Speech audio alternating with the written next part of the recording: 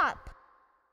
Which Hollywood celebrity recently risked their life for the environment? Stay tuned for details after the commercial break. Yo, that could be anyone in Hollywood. It's probably Matthew McConaughey. He's super green. He recycles the same character for every movie.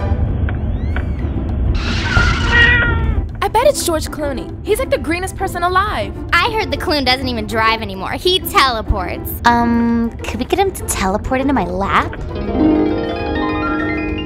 Leonardo DiCaprio was attacked by a polar bear in the Arctic Circle while protesting big oil. Now that's a commitment to a cause.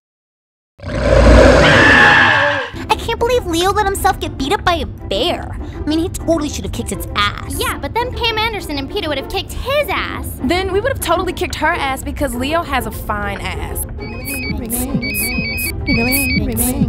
Hey bitches, gas is like $15 million a gallon. Pull a Misha and rock the kids. If you're not walking, you're totally killing the planet. Oh, and you're fat.